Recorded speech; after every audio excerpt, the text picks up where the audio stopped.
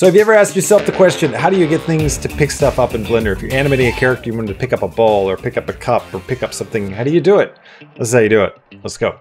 And yeah, if you want to find out how to make this robot arm and rig it and get it all set up and texture it, go over to Patreon or join on YouTube. The uncut tutorial is available both on both platforms, so you can get it at either place if you want to find out how I did all that. If you want to get this project file with this cool rigged arm, go over to Patreon, join at the second tier and up, and you'll get this project file if you join this month. So it's a limited time offer. Join this month, you get this project file. So I've got my robot hand animation. He reaches down, picks up the ball, but he's not picking up the ball, missing the ball. So we need to figure out the ball. So what we're going to do is we're going to decide which part of the rig do we want to constrain the ball to when we do the pickup. Because the idea behind this is use a constraint to constrain an object to something else in the scene. And specifically, we want to pick one of the bones. Now, I don't want to constrain him to the finger, right? Because if he picks it up and then he moves his finger, the ball's going to like stick to his finger, right? I want him to be sticking to the palm.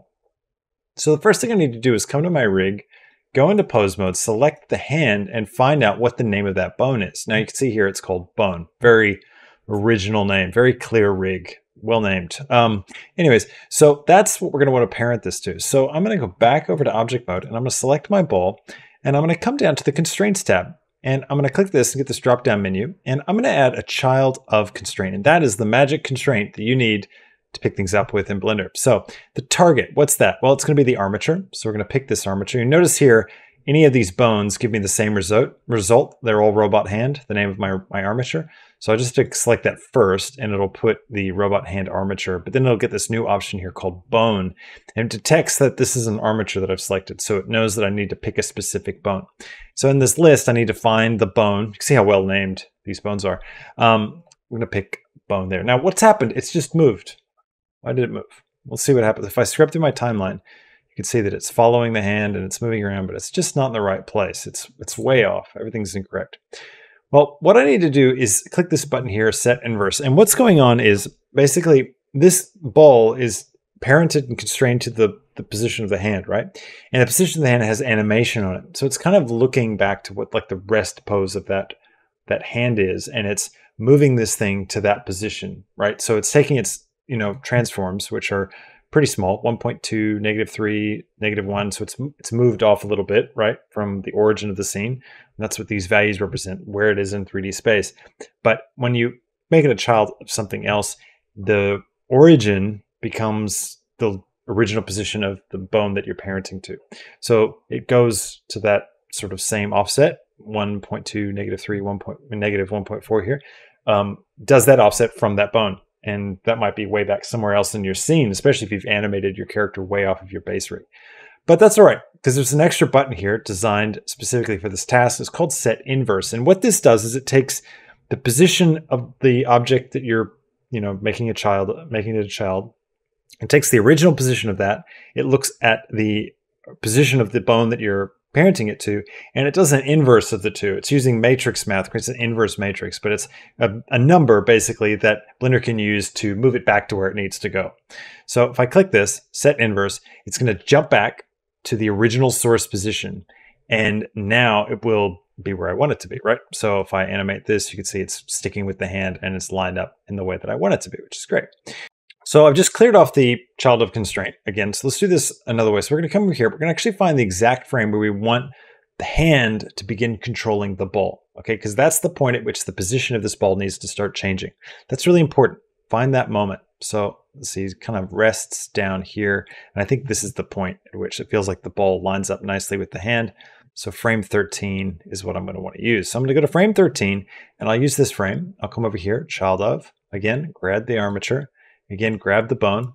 Again, he's going to jump off and I'm going to click set inverse, which will bring him back to where I want him. And this is the position from which the animation can play out from frame 13. You can see it stays nicely resting in the palm just as we've posed it. All right, so what do I want to do about these previous frames, right? Because now he's sticking with it. Well, if we go to frame 13, the one that we wanted, we can come here and we can set a key for the influence. So I'm going to hit I over this channel box to set a key for that moment.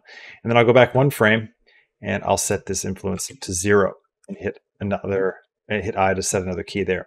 So now this constraint has no influence over this ball whatsoever until we get to that frame. And that's the moment that this thing starts to have influence. Now, it's going to be the same if it was to hand this ball to someone else. I would get to the frame where the hands meet. I would line up everything. I would animate the influence off. And in that particular case, what you're going to happen is when you animate the influence off, so if I show you, if we go up here, animate the influence off, you can see the ball is going to drop back down into that position. And that's pretty tricky, right? For, if you want to do some kind of handover with this. But what you can do is we can set a key right here. So influence here. I can go forward 1 frame and I can set my influence to 0. So what I'll do is I'll come to the first frame where we pick up the ball, because this is the position that I like it to be in here. And I'm going to hit I and set a location rotation keyframe for that guy. And then we come up here, we do the pickup. What I'm going to do is right here where I've animated the influence to 0 and he drops down, I'm going to set a key right here. So for his location and rotation, and I'm going to take that key. I'll just open this up. So I'll take these location rotation keys. I'm just going to move them back 1 frame just so I don't overwrite them. Because while it's in this position, I'm also going to hit I and I'm going to do a visual location rotation. This will set the location and rotation for your object, creates a key for that object wherever it appears to be at that moment. So now what I can do is I can take those guys and the ones that we set just previously, and I can move them all forward 1 frame. So basically we've got a key that sets its position, keeps it where it is in relation to this child of constraint. But then when we turn it off, you can see he no longer drops down to the ground because we've set this new key here, which sets a new position. So we're actually kind of over 1 frame moving from there to there to get it into the right spot. And now if the hand is animated away, over here, go to pose mode, I can animate the hand, move it away, whatever, and the ball's going to stay right up there, like that. That's how you can then hand it to somebody else. You could have another constraint, another child of constraint on this same ball. So you can stack a bunch of these in the hierarchy to get 20 or 30 of them. You're passing it all over the place. And you just keep setting those visual transforms, animating the influence off, and then animating the influence onto the new one, and move it along that way and set your inverses each time. And remember, just keep going to the frame where you want it to be controlled by the next object. And that's where you want to set things up for your child of constraint for each time down the chain. Hope that makes sense. And I hope you have a lot of fun getting things to pick up things in Blender.